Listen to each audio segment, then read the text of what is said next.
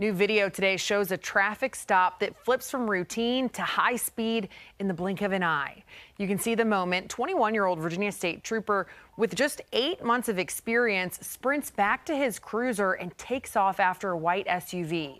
The trooper followed the car, weaving in and out of traffic and hitting 137 miles per hour. Eventually, police arrested a Fairfax County man driving the car.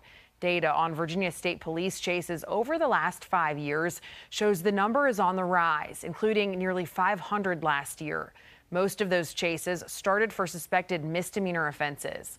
Over the 5 years, state police caught the driver about 75% of the time. There's a crash in more than 25% of these chases. 23 people were killed, and the amount of property damage is staggering. If you try to flee from us for any reason, we can engage you in a pursuit, so long as the safety of our members and the public is, kept in mind. That's our number one goal.